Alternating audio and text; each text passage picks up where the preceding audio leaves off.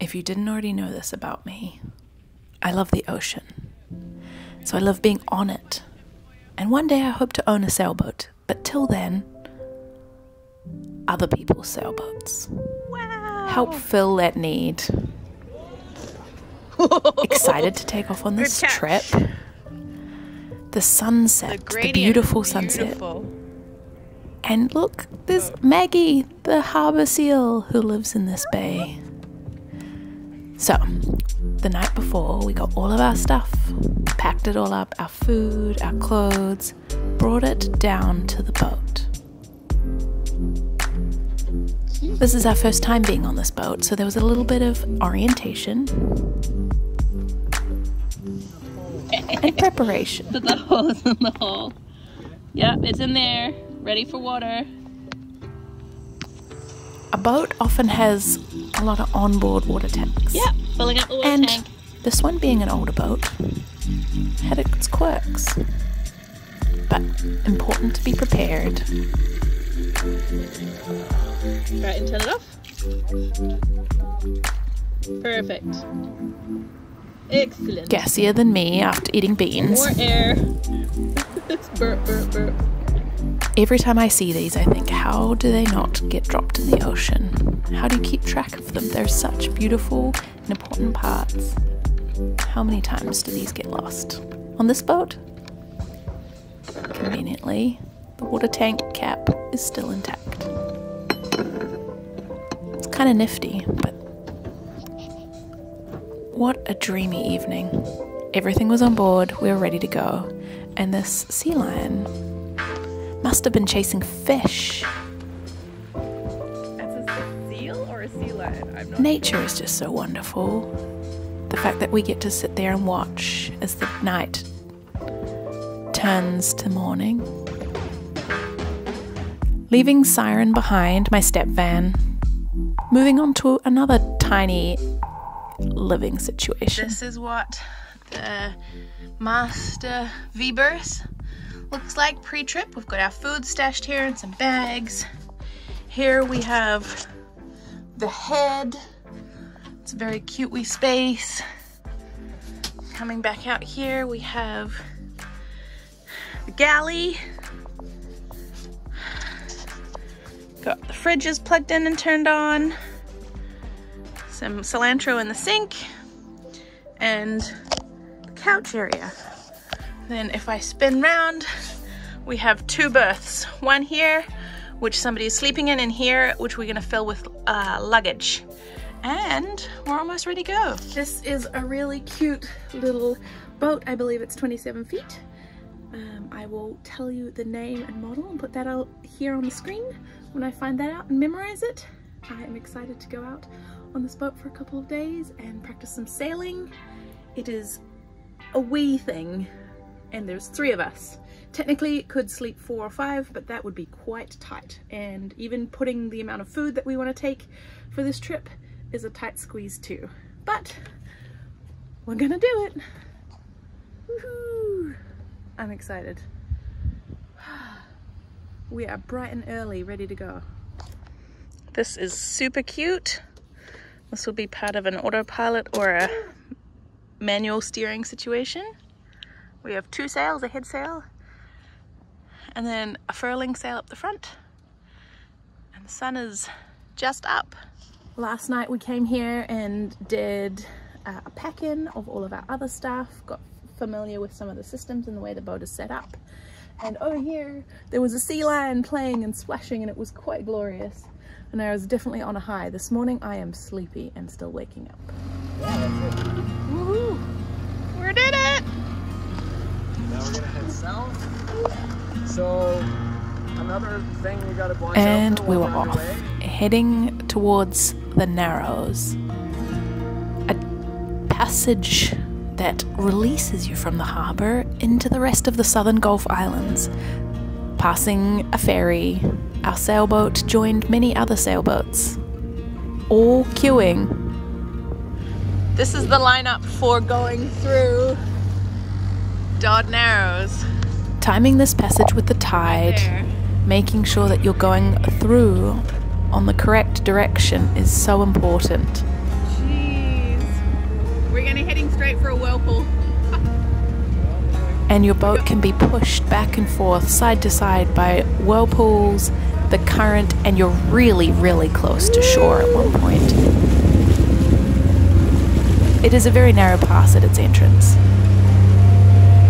What this tugboat was doing, I have no clue.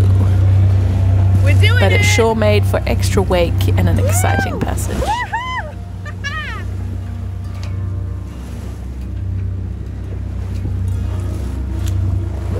It was thrilling, and the boat was performing well, moving fast for the boat its size.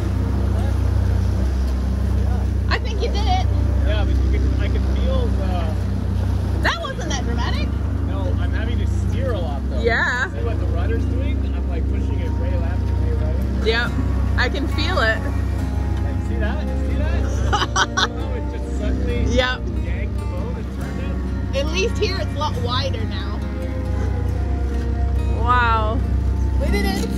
We got through Ducks Narrows just fine. But there is a lot of current here for a little We got through boat. just fine in the capable hands of our captain, experienced with manning a tiller, and as the boat was pushed back and forth in the swirling current, keeping us on track and off of the dangerous rocks. The sound of the waves now just rippling through. Look how glassy this water is.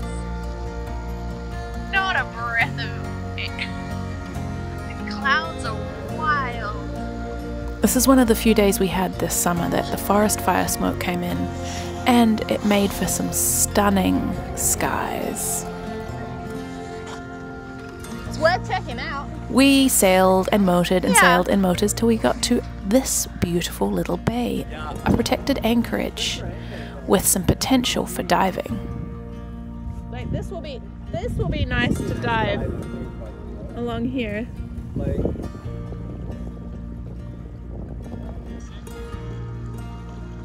It's worth trying. We're checking out. Feast. Boat food. Whoever said boat food had to be miserable? I know, right? Look at this fresh deliciousness. Did you get avocado or milk? Did you get some tomatoes? Yep. Take some. Then you can use a With fork too if you like. Chili mayo and easier. spicy tofu. The Three Musketeers! Woo! Yay! I'm gonna take a still from this. I'm nervous now because you're all watching me. Yeah. We are judging. Oh, no, not for climbing down. Okay. Woohoo!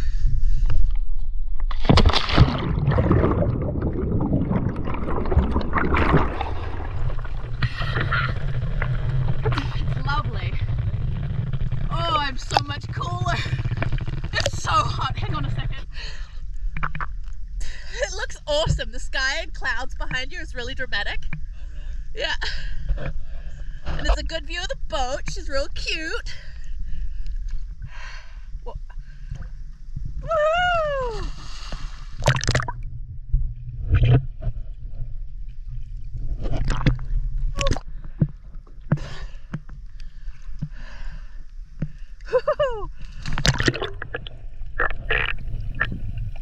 So here we were, 3 sailors and freedivers, some experts, some not, all learning to work together, taking care of a boat, taking care of each other, and exploring the ocean.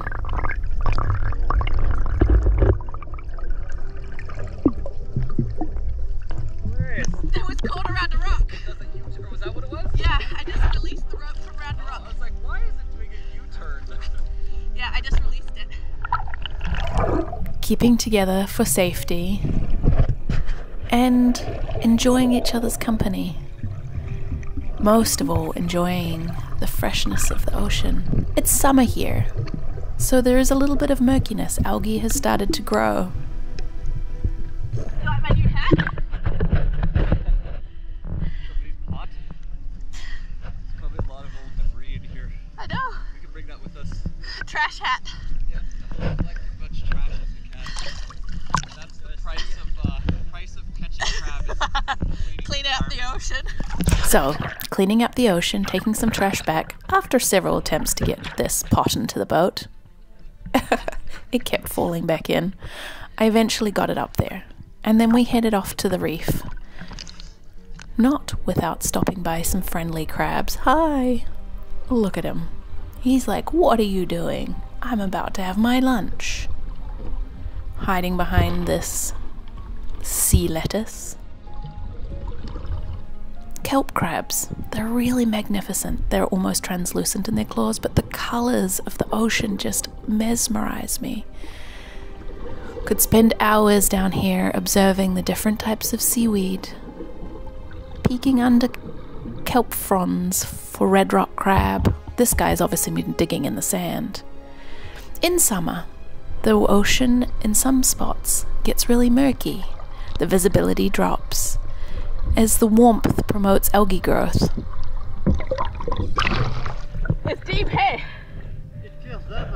We had found a straight drop-off wall, and on one side we had this rock wall and the other side blackness. Here you can kind of see this point where these plumose anemones are growing everywhere, and then you look behind you and there's blackness and nothingness, and it just drops down and down and down. I focused on these beautiful plants and this fish lurking in the darkness.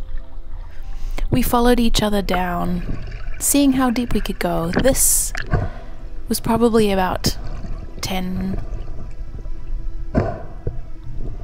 Plumose anemones went out of the water are quite curious. They are floppy-bodied creatures and have no rigid structure inside of them, and they are suspended by the ocean. So when out of the water, they look really funny. Look so sad. Really amusing. But we were constantly mesmerized by the creatures, the life living here. He's hiding. Can't you see? The colors, the blueness, the amount of ochre stars. Oh, it's so beautiful. Just beautiful.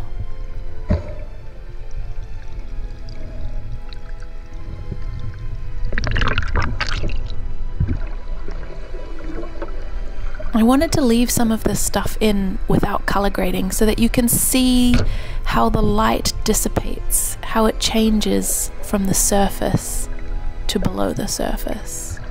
So if I drop down, you can see that there's haziness. It turns kind of green. The algae growth gets thick. The light lessens, and then I get below it. Now I'm about 15 to 20 feet deep. You can still see the faint person coming down from the bottom, and then it drops and you can see the darkness below. The wall suddenly becomes way more visible, and here's my friend sneaking up on me. I'm completely oblivious at that point until... ah! Such a fright! That's a mean prank! I got such a fright! That was not what it said. Did you see that? No. Jude came like right in front of me, face to face, and I just went, oh! Yeah, that's not safe, I'm sorry. No! Oh, I nearly let all of my hair out. Having recovered from losing all of my bubbles and getting a fright, we continue to dive down. At the top you can see the green murkiness fade away as we drop further down below it, dropping off onto the sandy ledges that sit against this wall, which drops easily more than 50 to 60 feet deep. We stayed around 30 feet, moving along, watching, and then as you resurface, you can see that we can barely see each other until we get near to the surface again. It was full of plumose anemones, other anemones and small fish, sea cucumbers, and starfish.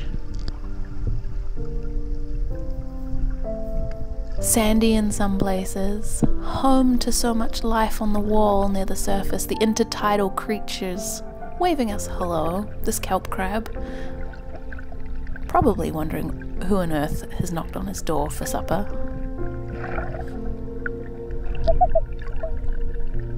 They were everywhere, and the colours are just magnificent. This guy looks like a little tuft. There's fish down there, can you see them? little schools of perch.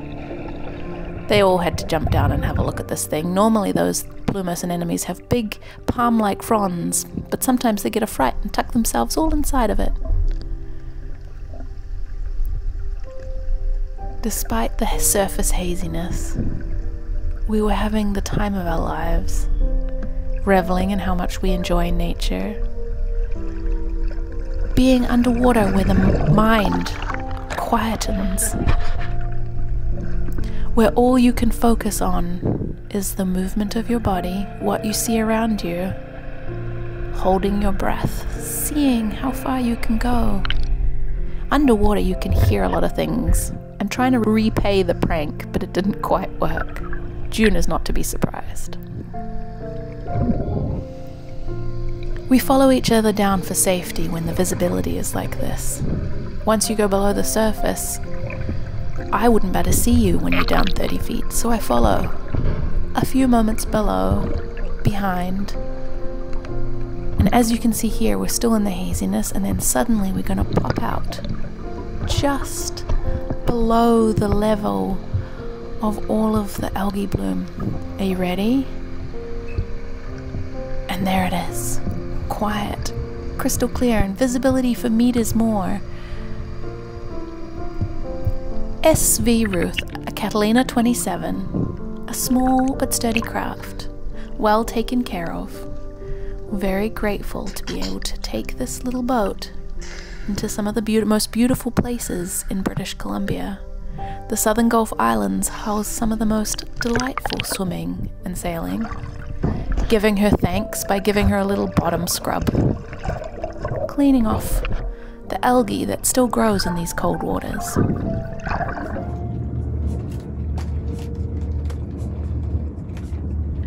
It's like it's raining, but it's not raining in certain spots. It's just eerie and beautiful. We were just diving on the other side of these islands, and they were all exposed. There wasn't any water covering it. They're getting... tide is really high. After we raised the anchor, hauling it up by hand, this boat doesn't have fancy electrical systems. Heading out back into the channel, we headed for somewhere to anchor overnight. A quieter spot, protected from the winds. Go dip sounder! Woo! This is where we were diving, all along here, where it drops from 5 to 20 to 50. It was so cool. Ooh. Oh my gosh. That black is the drop off. That's the wall. Yeah. This is the boom bang. It holds the boom down. Yeah. And now Our trusty captain giving us some sailing lessons, tips on navigating. This kind of boat is a great starting place to learn sailing. Woo-hoo. Not too many sails to take care of. And there's no winch on this, so you really have to just pull. Do you want me to come pull? Not too many lines, but today there wasn't much wind. We motor sailed a bunch, putting it up to help us along. Is there a reef there, or is that just a line of wake? No, we're good. Yeah. We're good? Yeah. Okay, so if I go this way, yeah, and I start taking the wind on my side, okay, now we're at a, this is called a beam reach. It's sort of like coming across the, the beam. But you would then put that this further out. To do it, try it. So you let that thing out. Now you see those little stringies on the sail? When they're flying like that on both sides, that's what you want. That's perfect. Yeah, so you showed me on the previous boat. Yeah, exactly. Now that part, you keep tension on it and you cleat it. So you do that same knot, hold that, and tension. Do the same thing, around and then refigurate. Yeah, you got it. And then twice around. Nice. I love navigating a boat. Actually, let me show you a variation on that knot. There's very little twice wind. Around is more. Holding onto the tiller, keeping an eye on the wind direction, pointing the boat where we need to go. Okay, I can come find the chips for you. Finding ourselves tucked away in a very large and open protected harbour with many other boats. This is summer. British Columbia's sailing at its finest. A lot of pleasure boats. The little lone The little known land shark continues to circle, pacing ominously around the boat.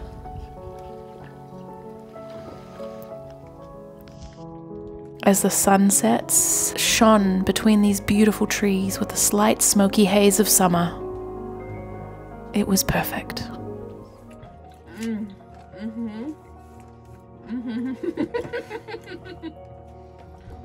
And all of the salad stuff is homegrown, including the Thai basil. And the eggs from a beautiful farm in Washington. Thank you. From one of my Patreons. Thank you. Amazing. Thank you. Can't be just egg and milk because it's very bland. Throw some beet in there. Excuse me. Okay, this is going to be a disaster. Look, we'll make it gourmet and put basil on top. Now it's looking more like a nice balance. That's nice. Okay.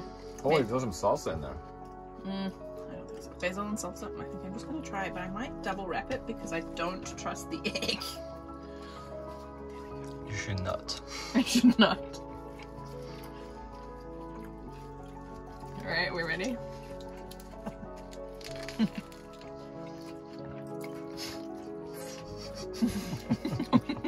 Hey, look, I did good.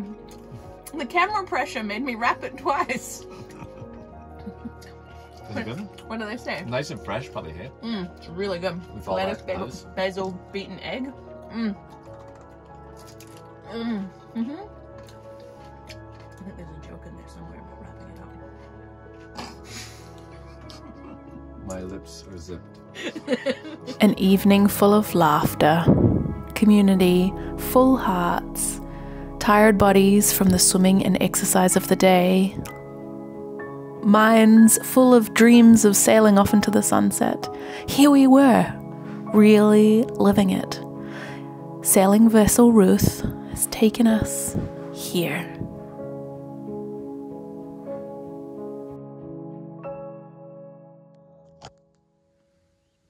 Yeah. Pirates Cove as well. We took the Yeah, Pirates Cove is, there's a lot of boats in there, so it might not be the best diving. Gotta think about, you know, the time it takes to set the anchor, get geared up, and all that. So just think about that as well. Like, there's a transition, right, between motoring and sailing and being set, and then there's food. So we might be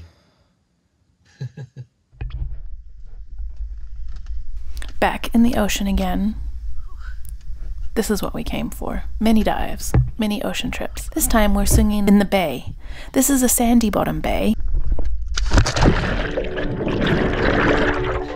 So completely different life forms, completely different structures, and the sun was out, casting beautiful rays.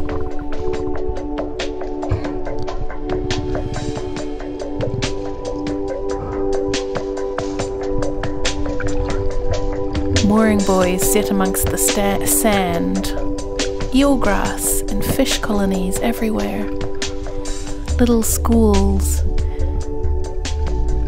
and crab inhabitants on mooring buoys. Big crab. This bay had a few red rock crab.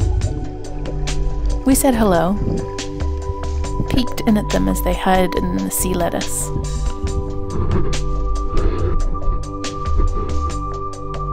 Boo. How you doing, sir? Hey, hey. Moon jellies and other jellyfish. I don't actually think that one's a moon jelly. The colours of the kelp just get me every time, the golden hues, and the kelp crabs amongst all of the other sea life, all attached to a rope. There is micro ecosystems everywhere, full of life. How many crabs can you count here? There's at least a dozen. This guy was curious and wanted to see what we were up to. If you look, some crabs dig holes.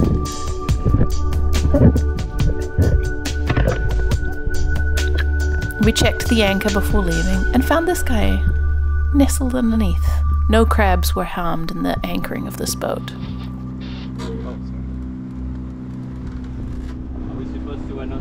As we set off, okay, crew, we're ready to go through the pass.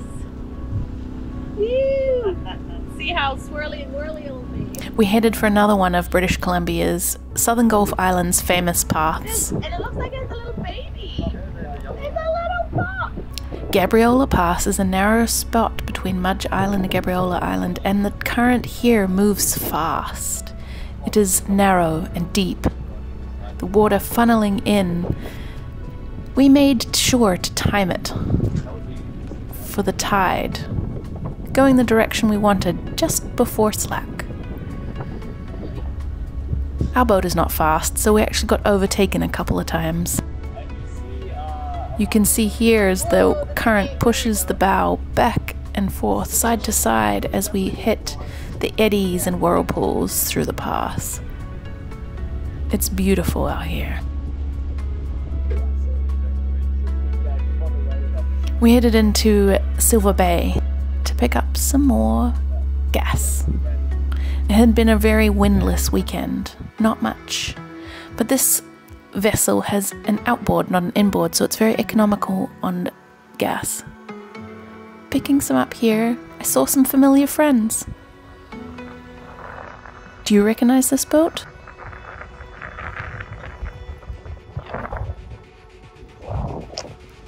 Hi, Thunderchild! You can go see Thunderchild and their channel over on Sailor Barry on YouTube. We make our way out and head north, this time exiting the bay from a different passage. The wind is picked up out here. We're outside, on the outside of the Gulf Islands, in between the mainland, where there's a little more wind. We put the sails up. These iconic red lighthouses and weather stations I've seen so many times from big ferries, and it was really special to be coming close, under sail power. This area of the Southern Gulf Islands has beautiful limestone cliffs. And the thing I love about British Columbia in here is where the forest literally meets the sea. Can you imagine a wolf just standing there looking back at you from the rocks? Full hearts, eyes bathed in nature, blessed by the ocean, and tickled by the mischievous creatures that inhabit it. Like these two seals, there's another one under the dock, cleaning up after fishermen, eating the salmon heads that have been discarded. Thank you so much for watching. I'll see you all next week. Patreons, we have special updates every couple weeks, and you should all have received mail. If you're in the top 2 tiers of my Patreon, postcards and stickers are coming your way. Thanks so much for watching. Yeah, he's got the fish head from that guy who was cooking the fish. They smelled it immediately. Okay, bye.